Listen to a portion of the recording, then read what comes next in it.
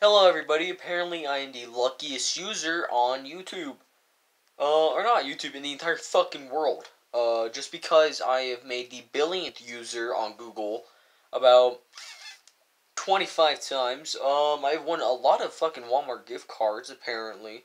Cruise trips, a lot of iPhones and shit, so... like, holy shit, I'm apparently the luckiest user because I get calls from Indians and anybody for that fact, not just those fuckers. But you know, it's great to know that I am pretty much the luckiest guy for making, millions and millions of dollars that I haven't gotten. Um, you scammers think it's cool to fuck with people, but guess what? Grandmas are getting smarter, bitch.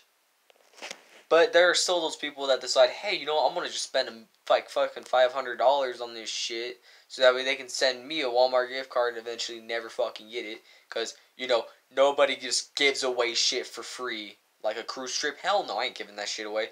$500, that's staying in my account. I'm nobody. Okay, for no fucking reason will you be getting free shit off the internet for doing nothing.